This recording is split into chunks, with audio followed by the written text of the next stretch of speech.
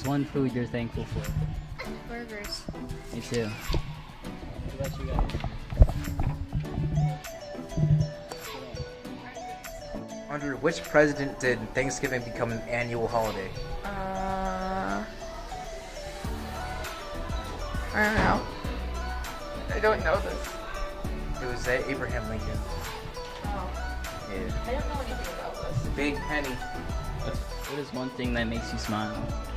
Food. I have to think. What is one teacher you are thankful for? Mr. Taylor. What year is most widely considered the first year of Thanksgiving? Like what year was the first? 1820. 1600. It was 1612. Oh, we was close. Nice. What are you most thankful for? Food. Life. What is one teacher you're thankful for? Mr. Holt. We just need footage, buddy. Alright, what food are you most thankful for? Mashed potatoes. One place you are thankful for. My house that my mom paid for, but I claim that I paid for it, so nobody says anything. Alright, we're good. What do you guys smell like chocolate? Alright. What is one food you're thankful for? Hamburger. Okay. So, which president made Thanksgiving an annual holiday? I have no idea. It was Abraham Lincoln. Oh no, I have a tattoo of Abraham Lincoln. Do you? He does. How long did the first Thanksgiving last? A week. A month. It was 3 days. I need that from the Adams. You answered this. In what year was the green bean casserole considered a Thanksgiving food? I'd have to say probably around when Kanye gets into office, 2020. Yeah, I'm looking forward to that. I was correct. Thanks.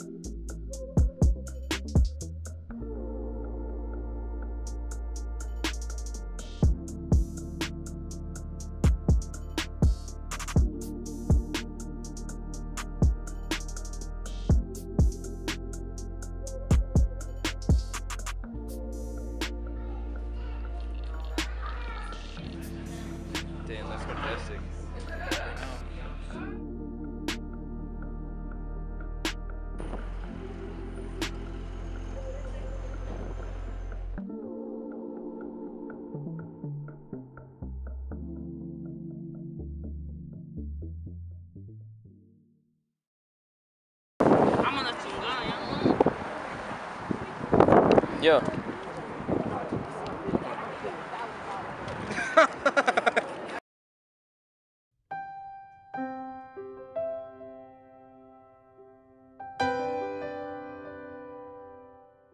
So here with Pat Rutter, U.S. veteran. So, what do you think Veterans Day means to you? Well, I spent 30 years in the Army. I'm a Vietnam veteran, and Veterans Day is an important celebration for all veterans that have served this country, and that's what it means to me. All right, so how long have you guys been doing this memorial for Veterans Day? This is our first year. Oh, wow. We established this Field of Honor 5 times a year. We're going to do it every year. We do it on Memorial Day, Flag Day, July the 4th, Labor Day, and Veterans Day. Are the number of flags here indicative of anything in particular? Well, yeah, each flag is dedicated to an individual. When we get through with the display here in about an hour, we'll hang tags with Stars and Stripes ribbons with a tag on the end of the ribbon telling who the flag is dedicated to and why. For instance, my best friend in college was killed in Vietnam, so that first flag up there has Mike Thomas's name on it, the fact that he won a Silver Star, and he died in Phu Quang Province, Vietnam on September the 14th, 1969. As Mr. Rutter said, this was a friend of his who was killed in action in Vietnam. So, give him the honor of putting the first one up.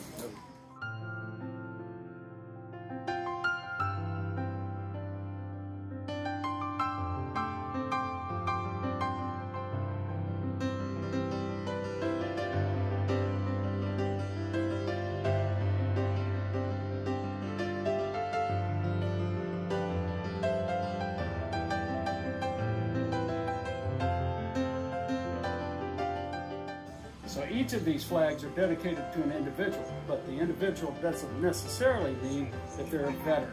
It could be a parent, it could be a teacher, it could be somebody that's important in your life. But our objective is to expand this. We have 43 flags up here today. My objective is to expand this to 200 flags. The Rotary Club is a service organization. Rotary was founded in 1904. I'm a member of the Greenport Rotary Club, but we provide 6 scholarships to Greenport High School students every year, for instance. And we service the underserved here. We give money to CAST. We donate probably, I don't know, $29,000, $30,000, $31,000 a year to various charities and people that deserve to be recognized. If you're interested in joining the Rotary Club, we meet every Tuesday morning at 7:45 at the Hellenic Snack Bar for breakfast. And if you're interested, come, I'll buy you breakfast. See you there.